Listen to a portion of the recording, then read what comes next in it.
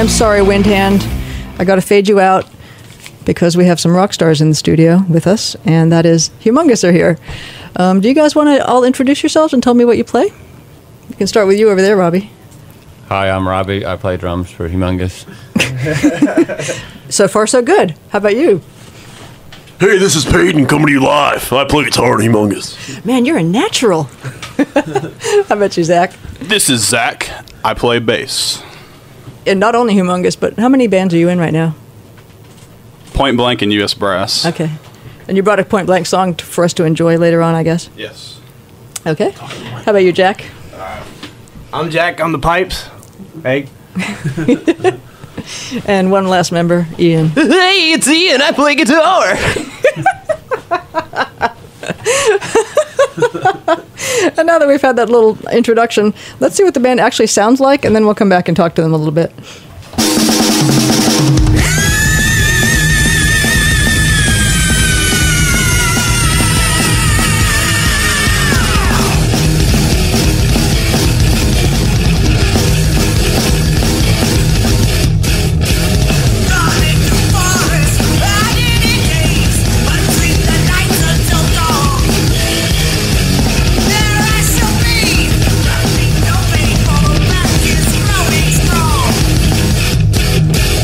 That's